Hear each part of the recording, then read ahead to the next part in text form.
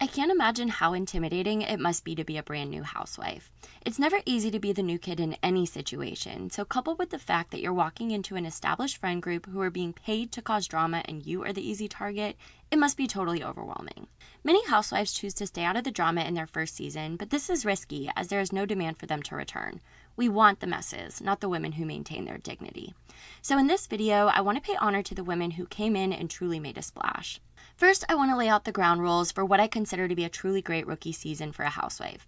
First off, OGs are off the table. The dynamic is much different if everyone is brand new. So there will be no Nene Leakses, Giselle Bryants, or Camille Grammers on this list, no matter how great they were their first season.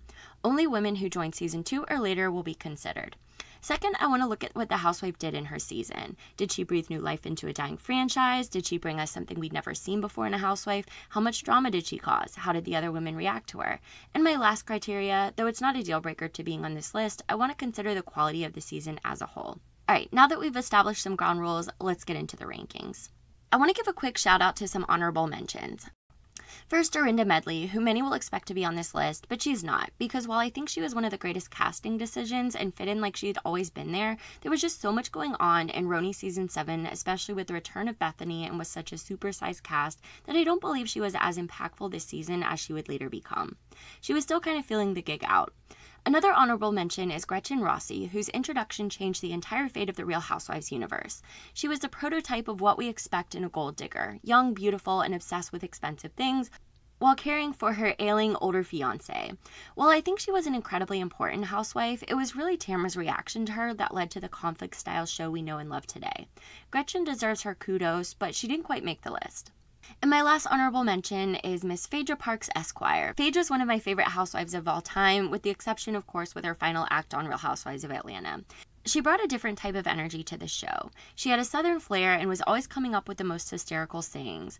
She was an intellectual and had this compelling dynamic of being the lawyer married to the ex-con, one of the hottest house husbands of all time. She was also very upper crust, talking about her equestrian days and her sophisticated palate. Have you tried the foie gras tonight? Is it delicious? It is. She also brought us the best pregnancy storyline ever with her over-the-top baby shower and by lying about her due date, notably at a Mother's Day party to a table full of women who had previously given birth. While I absolutely adored Phaedra and feel like she was the jazz the show needed to bring it into its golden era, she was more of a supporting character this season, so I felt like I couldn't put her on the list properly as she wasn't in the mix as much as she would be in seasons to come. Alright, on to the list proper. In 10th place, we have Brandi Glanville, who hobbled onto the Beverly Hills scene midway through season 2 with one foot in a stiletto and the other in a cast. She immediately triggered all the other women with her beauty, youth, and tallness. Who's that? I don't know, she's tall. In her very first scene, we saw the other girls mean-girling her. The only one who really had any substantial reason to dislike her was Lisa Vanderpump, as Brandi was acquaintances with Cedric, who at the time was LVP's nemesis, which is kind of funny as the two would later develop one of my favorite friendships across all franchises. She showed right off the bat that she was funny and self-deprecating and had a self-awareness to her that we don't often see in housewives. She felt a natural kinship to Camille as both were going through divorces with actors. She's like the A-list version of what I went through, which is like the D-list version. The other women found her a bit crass, but when fellow friend of Dana, also known as Pam, planned a game night for the ladies, things got a bit nasty. Kim and Kyle were paired up with Brandi, and they weren't shy to hide their distaste for her. Brandi fired back, accusing Kim of being on drugs. At least I don't do crystal meth in the bathroom all night long, bitch. And things escalated considerably, giving us some of the most memorable Beverly Hills quotes of all time. You're a pig. Okay, enough. Nobody's touching. Though she and Kyle would quickly make up, Kim wouldn't let things go, and the two maintained their feud for a good while before also becoming best friends for a time. After this initial confrontation, Brandi would just be a fun character for most of the season, causing the other women to clutch their pearls at her comments, while the main drama shifted to Camille versus Taylor. When the cast took a trip to Hawaii, LVP and Brandi started to bond as their sense of humors played off each other really, really well. I also think LVP saw Brandi's unfiltered mouth as a major asset, though that's a video for another day. In the reunion, Brandi really showed out and secured her spot on the show going forward. Eddie Cibrian says you slid his tires. Is that true? Yeah. Okay. Oh, okay.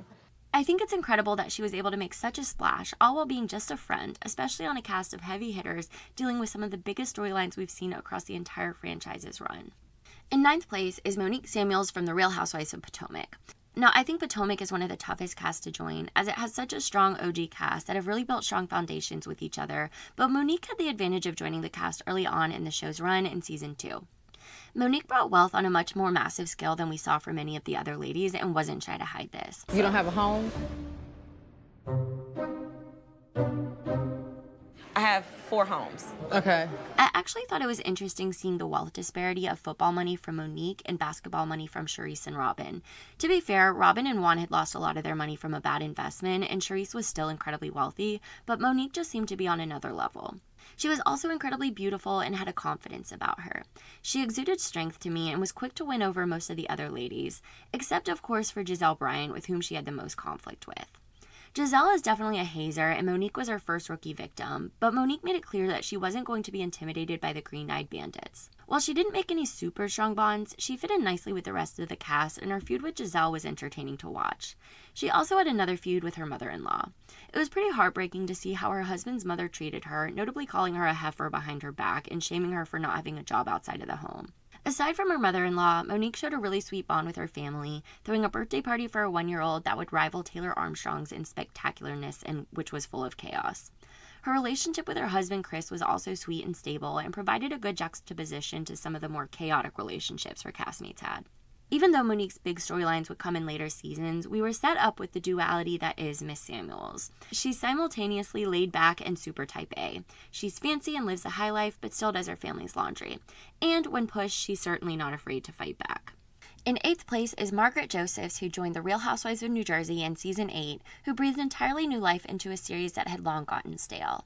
Jersey had long been dominated by family drama and Italian culture. We had been starting to see a bit of a drift away from this, especially with the entrance the previous season with Siggy Flicker, but I feel that the entrance of Margaret was a signal that the show was diverting from its original roots. Margaret was a force right from the get-go. She came in with her signature blonde pigtails and colorful Lisa Frank-esque flair as a friend of Siggy's, but when she joined an episode 1 cast trip to Florida, she realized that Siggy was truly insane and jumped ship. This got entirely out of hand when she planned a tender moment for Teresa, who had just lost her mother. Siggy and Dolores were left out, though they really just didn't answer the text inviting them, and things got ugly with Siggy totally turning against Margaret and devoting all of her energy into taking her down.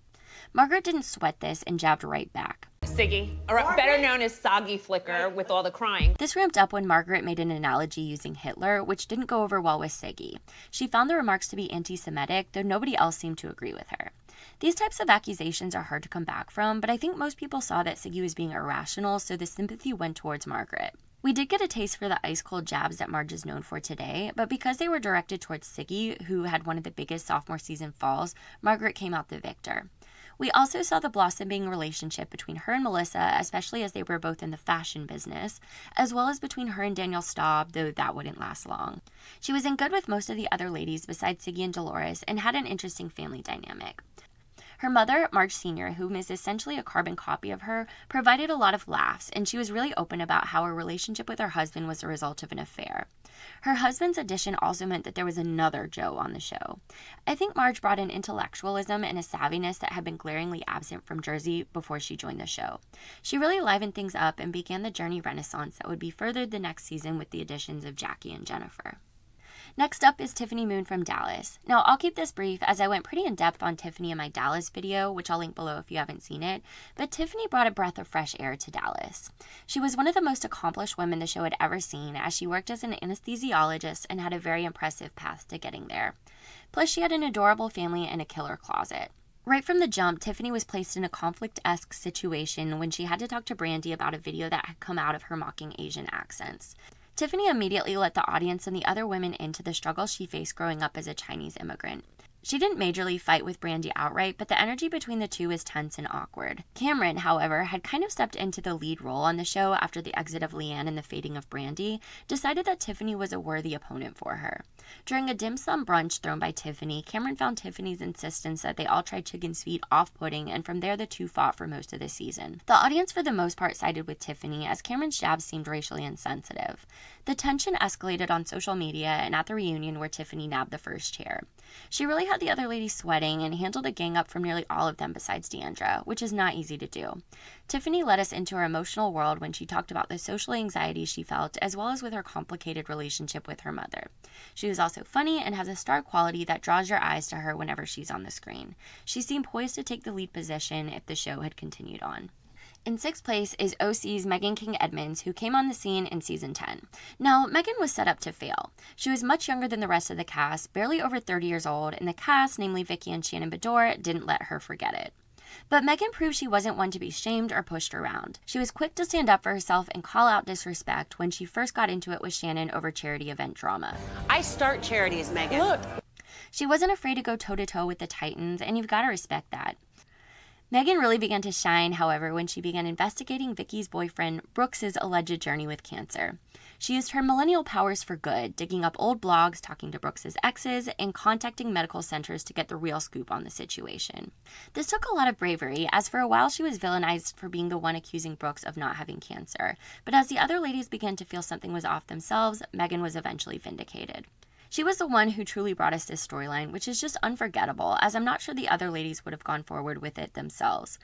Not only was she great with the ladies, her personal storyline was also super compelling. She was a newlywed, the third wife to famed baseball player Jimmy Edmonds, and it was clear right from the bat that there was trouble in paradise. Jim, along with his teenage daughter, seemed to find Meghan to be the most annoying person in the world, leaving viewers to wonder how these two had just gotten married. We also saw her having to take on the role of stepmother to her stepdaughter, of whom she wasn't that much older than, which was a story we hadn't seen much before on The Housewives, and also caused tension, specifically with Vicky, who got insanely offended at Meghan's motherly perception of herself. Meghan was able to hold her own against the OG and came out victorious as she unraveled the cancer scam. I think Meghan was a breath of fresh air, standing out on what was already a phenomenal cast in the heyday of OC's golden era. She was much smarter than people expected at first glance, choosing her words wisely and maintaining a steady, rational mind in every conflict she entered. I definitely think this was her strongest season, as she faded into the background as she took on a motherhood journey of her own, but her performance in season 10 was just astounding and paved the way for many millennial housewives to come. 5th place goes to Kelly Dodd, who stepped onto the OC scene in season 11. With the beginning of the season, Vicky was majorly on the outs after the disastrous Cancergate storyline that dominated the latter half of season 10. Kelly was brought into the group by Meghan King Edmonds, but when she saw Vicky was being ostracized, she made the unpopular choice to befriend her, despite Meghan's urgings that it was a bad choice. I think this decision is actually pretty typical of Kelly now that we've gotten to know her much better. There's a lot that can be said about her, but she surely isn't afraid to go against the grain, no matter the ramifications. Right from the get-go, Kelly didn't really click with Shannon, who didn't appreciate her childish sense of humor. Are you into fitness? Yeah. Try fitting this in your mouth. But things went absolutely haywire when Shannon hosted a 70s-themed party. Some friends of Shannon started antagonizing Kelly, who suspected the whole thing was a setup to make her look bad, and Kelly went off, proving what we know now, which is that she's not afraid to go straight for the whitest part of a person's meat. You know what? No wonder why you cheated on your wife. Even though she tries to make amends with Shannon, it doesn't succeed, and she's left mostly on the outs with Vicky for a while. This is made worse when she once again has an outburst at a sushi party where she uses words not to Heather Dubrow's liking. This is low-base bullshit, and I am not doing this. Kelly, this is not okay. It isn't until a trip to Glamis Dunes where things start to shift a bit. Kelly, Tamra, Heather, and Vicky crash while out on a dune buggy, forcing Tamra and Vicky to go to the hospital. When Vicky had to stay overnight, a shaken but okay Kelly and Heather requested that Shannon and Meghan, who had wiggled out of the trip, go visit her, but neither of them would take the bait as they were still mad at Vicky over Cancergate. This made both Heather and Kelly livid and drove them together, along with Tamra, leading to the villain role being thrust from Vicky and Kelly onto Shannon and Meghan. Kelly had earned back most of the women's friendship by the time they took their cast trip to Dublin, but when the ladies went out for a bar crawl, things got absolutely out of control. Kelly was going up to the other women and flicking their noses, which the others understandably found annoying. In a drunken haze, Kelly and Tamra got into it, and once again, the fight turned overly nasty. No wonder why her daughter doesn't talk to her. After this, Kelly was totally isolated on the trip, with the exception of when the other women tried to get her drunk multiple times to make her look even worse. Things totally blew up late on the last night of the trip after the cameras went down. The other women left Kelly out of the last night of drinking together, leading to confrontations captured on cell phone cameras. When the ladies got into the van to head to the airport, all hell broke loose when Kelly decided to reveal everything Vicki had been telling her over the past few months. Even though the women were mad at Kelly, Vicki became the true big bad, and she was once again left on an island. This was a nonstop action season, and love her or hate her, Kelly was the catalyst for a lot of it. Even though Kelly has her enemies, I think her biggest conflict is with her own lack of impulse control. We see a pattern of, to quote Lisa Rinna, rage and regret that would be shown throughout Kelly's entire time on the show. In fourth place is supermodel of the world Joanna Krupa, who joined the Real Housewives of Miami in season 2 and immediately became the main character, which is no easy feat on a cast with women like Adriana Demora and Leah Black. Just look at how Peacock advertises this season. She also got the first tagline and the first chair at the reunion. Right from Joanna's first scene, we get a sense of exactly what to expect from her, which was a whole lot of drama and toxicity. She's having an absolute meltdown because she finds out that the photo shoot she's doing is not for the cover as she was initially told. I'm the cover girl, I'm a cover girl, over 120 covers worldwide. I didn't come from 2 covers in Ocean Drive to an editorial. From there, she has a constant conflict with everyone around her. She's always having issues, whether it be with her sister Marta, her fiancé Roman, or of course the other ladies, specifically Adriana, with whom she got in a physical altercation at a lingerie charity event. Joanna's on this list because she completely revitalized Miami. After a clunky first season, Joanna, along with one-season wonder Karen, kept things in constant turmoil. Joanna was compelling because even though she fought with everyone, her true conflict was with herself. We saw numerous sit-downs with Roman after she had some sort of freak out, with her resolving to behave, that she would stop drinking, yet she continued to do it again and again. I think this tendency to self-sabotage, especially with a woman who is so beautiful and seems to have it all, makes her a very interesting character to watch. She was an extremely passionate person, notably being super invested in animal rights causes, as well as an immigrant, talking pretty openly about her experiences in moving to the country and having to step into more of a motherly figure to her younger sister, who often tested her deep-rooted need for loyalty. I think Joanna's toxicity got to be a bit much to take on after a while, but she really changed the game in her rookie season. On to our top 3. Third place goes to Miss Shannon Storms Beador, who joined the cast of The Real Housewives of Orange County in season 9. She had possibly the strangest introduction ever when Heather Dubrow showed up to see her secret passageway room. She had one of the easiest integrations onto the show ever, with Vicki taking to her since they were both Aries and Tamara taking to her because they both like taking shots. I think it also helped that the ladies were eager for new blood with the exits of Gretchen and Alexis and preferred Shannon much more to fellow newbie Lizzie RHOBH. There was one housewife who didn't take too kindly to Miss Beador, and that was her introducer, Heather Dubrow. I went into detail in my speculation into the goings-on and the dynamic in their relationship in my OC video, which I'll link below, but I think this could be partly due to how easily Shannon clicked with Tamara and Vicki. There was a mini Heather takedown at the beginning of this season, and Heather, already feeling uncomfortable with the ladies, felt that she was being replaced in their triad. Shannon also had quite an intense personal storyline. Right from the moment we saw them together, we could sense that there was trouble brewing in her marriage to her husband, David. They were snappy with each other, and things escalated when Shannon received an email from him detailing his grievances in their relationship and his desire to take some time apart. Shannon mentioned it to Tamara, who told Heather, who talked about it in an off-camera lunch with non-housewives, and the whole thing got back to Shannon, furthering her feud with Heather and leading to some very memorable moments. We're done. Please leave. I'm asking you to leave. This rocky marriage storyline would sustain itself for a few seasons, as it's later revealed in season 10 that David had been having an affair the whole time Shannon was filming season 9. Shannon was also pretty essential to the infamous Tamara takedown in Bali. While this was mainly Lizzie's doing, I don't think it would have gone so crazy without Shannon's support. I really feel that this season was a shift in the franchise, partly due to the exits of Gretchen and Alexis, but also due to Shannon's entrance. She gave us suburban housewife in a way we hadn't seen since the early seasons of the show. She cooked dinner for her family and was focused on the kids' schedule, not working outside of the home. She just felt like such a mom to me. She also brought kookiness with her devotion to holistic medicine and greenifying her home. She's a true OC all-star, and her first season was just transcendent. Let's move on to our runner-up. In second place, we have Heather Dubrow, who joined the Real Housewives of Orange County in season 7 and immediately made her mark on the show. She was introduced by Tamara when she was looking at massive lots to build a massive house, though the lot ended up not being to the Dubrows' liking. Right off the bat, we knew that she was extraordinarily wealthy, sophisticated, and articulate. We hadn't really seen a housewife like her on OC, and we haven't seen anyone like her since.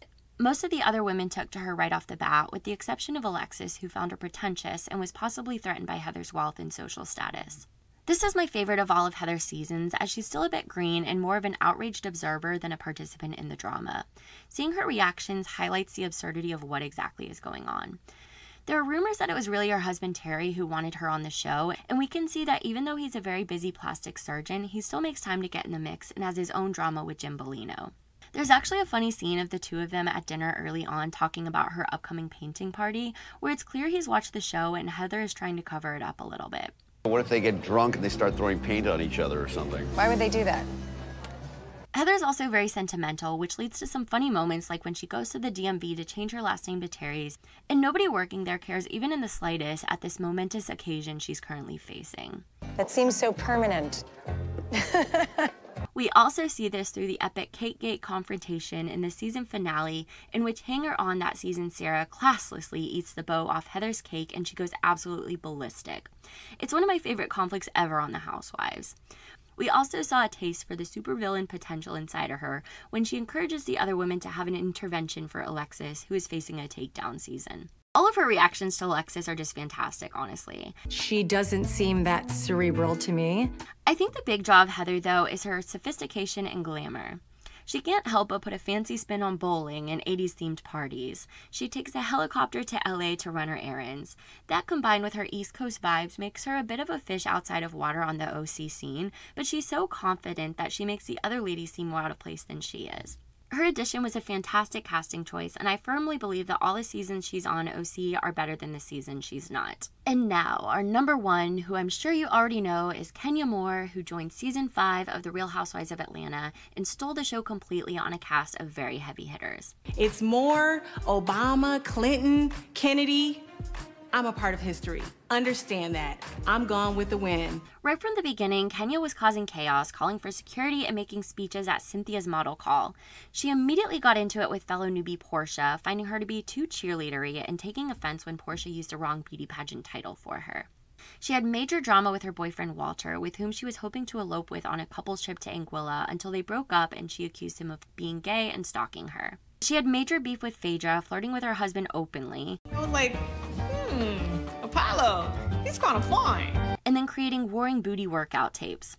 We saw the foundation of her close friendship with Cynthia laid out and got glimpses into her tragic relationship with her mother, though it would get a little bit more fleshed out with later seasons. This season was truly all about Kenya. When she wasn't on the screen, the other ladies were constantly talking about her. Even the husbands couldn't shut up about her. I think this season truly encapsulated the beauty and pain that is Kenya Moore. She has this incredibly silly side, while also taking deep-rooted jabs from the other ladies. She's wronged a lot, but is wrong a lot. She also seems to have a producer's mentality, knowing what will and what won't work to produce fantastic television without seeming put on the way some housewives do. Even if people don't like Kenya, they still feel strongly about her, which I think is a testament to how influential she is. I thought it was interesting to note that this season, even though Nene was technically a full-timer, she was kind of a reverse friend of. Kenya easily filled these shoes and solidified herself as a star of the show. So let's wrap this up with some closing thoughts. I think a common theme a lot of these women have is that they're very forthright with their emotions, and a lot of them have their biggest conflict truly with themselves. We had a much higher representation from OC, but I think that makes sense given that it's been on the longest, so there's a lot of women to choose from, and they truly had a great run in that middle era. Obviously, there was no Salt Lake City representation, as my only option was Jenny Wynn, who, even if we just look at her on-screen behavior, didn't warrant inclusion on this list. There also wasn't much in the way of Beverly Hills. I considered Rinna, Erica, and Sutton, but I think they ramped up a bit more with their later seasons. I think a similar thing happened with Atlanta. Even though there were some women who stole the show right away, most people in Atlanta take a little longer to settle in and make their presence known. Atlanta's also more apt to bring people back, so a lot of the glory goes to the veterans. I think Jackie and Jennifer from Jersey could have made the list had I extended it to 15 or 20, but I think they too started really shining as they got a bit more integrated onto the cast. But I'd love to hear from anyone watching who you think deserves a place on the list. We're all drawn to different people, and we'll all find different rookie performances more impressive than others. So that about does it for me. If you like the video, please subscribe to the channel, and a huge thank you to everyone who already has. I love making these videos and seeing other people's thoughts on The Real Housewives. If you want to connect on social media, my Twitter and Instagram are both @deeplysuperfish. But I will look forward to seeing you in the next video. Bye!